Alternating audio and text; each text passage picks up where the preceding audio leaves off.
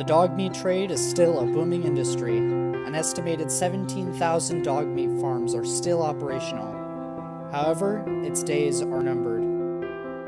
The South Korean court recently ruled that killing dogs for meat is illegal. A prominent legislator, Chang Won-pyo, presented a bill that would ban the practice entirely. 60% of South Koreans are in favor of this ban.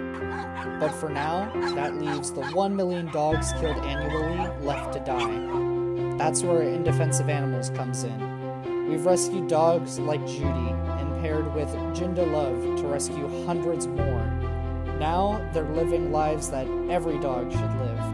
The atmosphere in South Korea towards man's best friend is changing.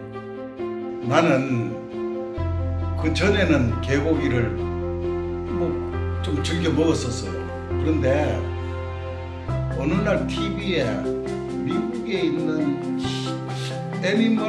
그 동물 심리학자나 그런 분이 개와 교감을 형성하는 것을 본 뒤로부터는 개고기를 절대로 먹지도 않기로 나 그렇게 결심을 했어.